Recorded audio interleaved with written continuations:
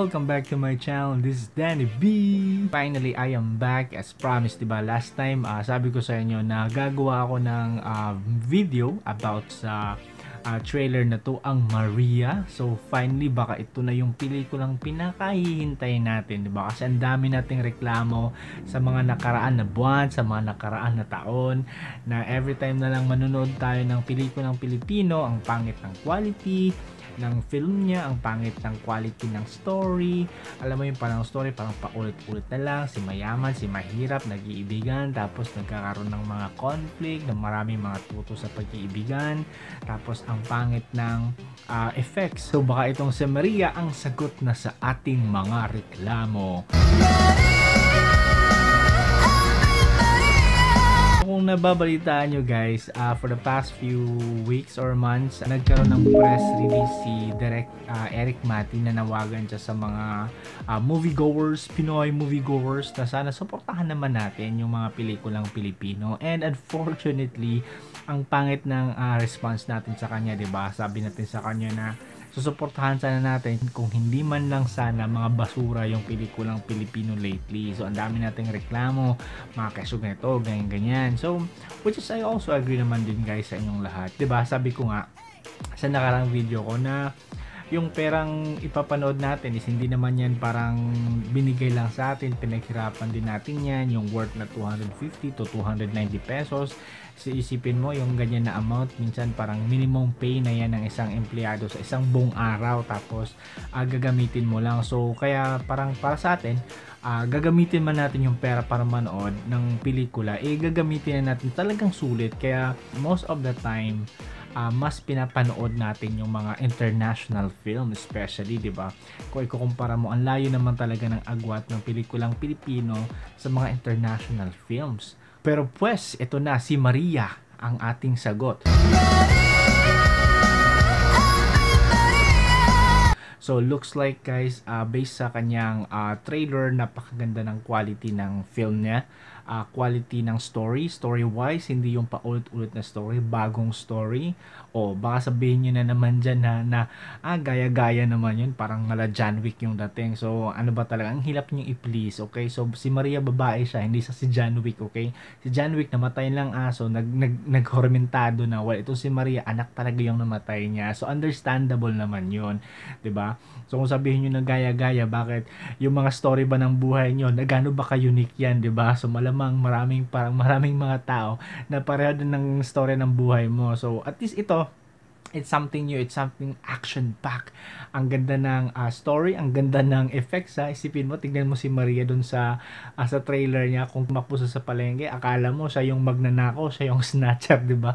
Na ayaw mahabol. So, ayun. So, parang napakasimple lang ng effects niya. Tapos, meron pang mga eksena na yung mga ang daming baril na talagang mga triple X yung dating, yung ganun. So it's something new, something fresh, di ba? So, something na bago para sa inyo, maybe ito yung sagot talaga sa inyong mga reklamo dyan. Pero seryoso guys, mukhang talagang malupit talaga to. Alam mo yun, feeling ko nga marami nga nagsasabi sa akin ng mga friends na most likely baka mas maganda para to sa Buy Bust na nakaraan, which is dinirect ni Direk Eric Mati, di ba? And this time it's not Direk Eric Mati, it's di ko nga kung sino director, but it's by Viva Entertainment and partnership with Red Band. Pag ipapalabas na to sa sinihan ngayong March 27, suportahan din naman natin. Tignan natin kung may effort ba talaga yung paggagawa ng pelikula to. But looking at the trailer, napakaganda niya guys.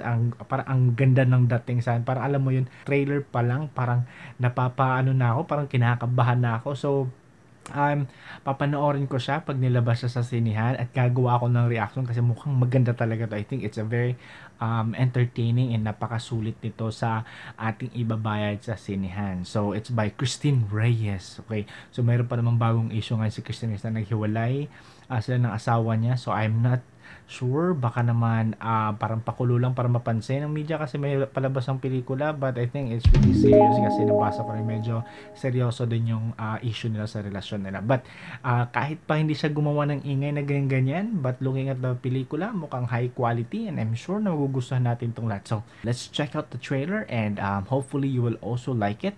And once the movie is out, I will definitely create or make another video for that. So, see you next time.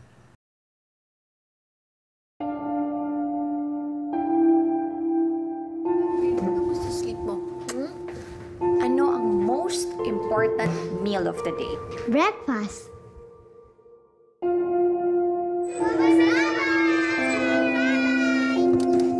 Kakasundo ko lang dito kay Minmin. O, pauwi na kami. Uwi ka ng maaga, ha? Ay, Putita. Sino siya? An old associate from Black Rose. The mission is simple. You find them, you bring them to me.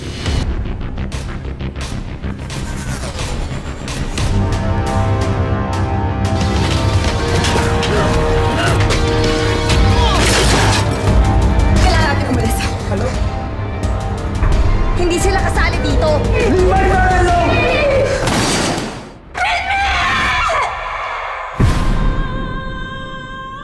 Papatayin ko siya. Wala kang mapapala sa ganti-ganti.